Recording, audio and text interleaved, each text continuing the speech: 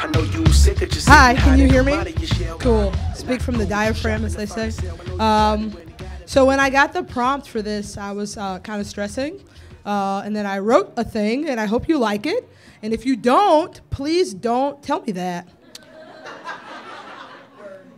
Thank you. It goes like this. The theme of the night is, how do you show gratitude?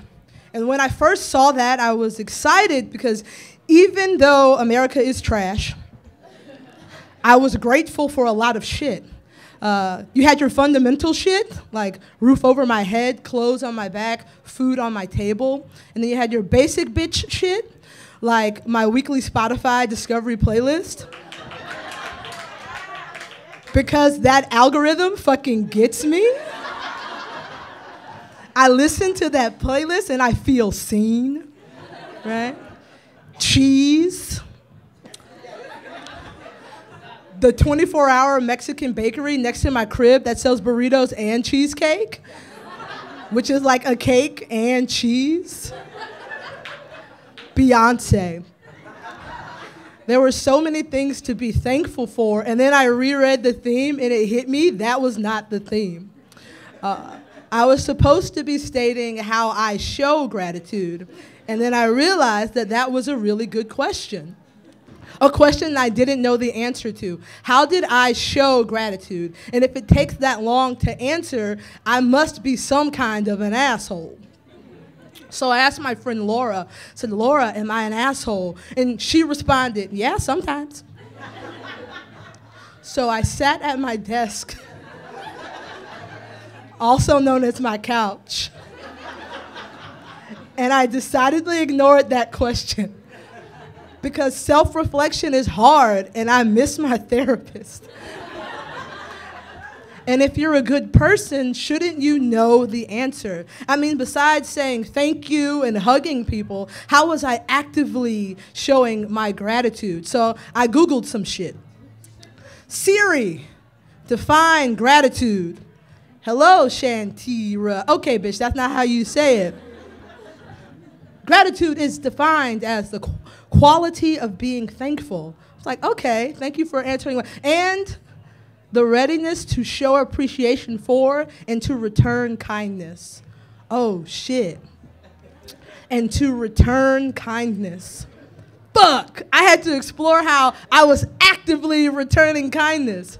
So I racked my brain and I ate some cheesecake from that bakery. And I Googled some more shit. Siri, Google love languages. Then I read about him and decided I couldn't show gratitude to the author because he was an old straight white man named Gary, and because I'm mad at old straight white men right now, so fuck you, Gary. Siri, play Beyonce. Playing Beyonce. I go, yeah, you better pronounce that shit right. And as 5 flawless key changes of love on top drifted over me and the burrito I was eating on my couch desk, it hit me. I was an asshole. Sometimes I was grateful that I had friends like Laura to call me on my shit. I'm a child of the South. I was born and raised in Tallahassee, Florida. And I don't know if you know this, but that is a hard state to be grateful for. You've seen the news. Florida is literally shaped like a dick because it likes to fuck America. But we Southerners love calling people out on their shit. So I text Laura, hey, boo. I appreciate your honesty and always keeping me in check. I feel seen.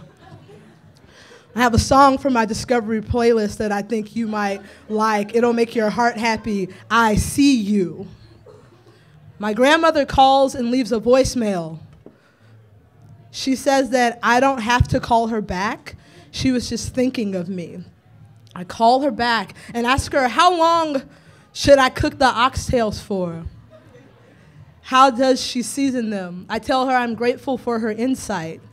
She's seen everything. I rack my brain. Shantira, How have you shown gratitude? Siri responds, I didn't catch that. I'm like, this bitch. What is my love language? It turns out my love language, the way that I express love, the way that I express gratitude is words of affirmation. And all this time the answer was words. Fuck you, Gary. But it's true. Sure, I show gratitude with thank yous and I love yous and welcoming your insight. Sometimes your insight into me because I'm kind of an asshole, but also insight into you. What makes you feel seen? So how do I show gratitude? Honestly, I don't always know. I don't know you yet because my words can't be the same for everyone. But if you let me, I'd listen to you and learn you and love you, and together we could be better at seeing each other. And when it's all over, I would say, you're welcome. Nah, I'm just being an asshole. Thank you.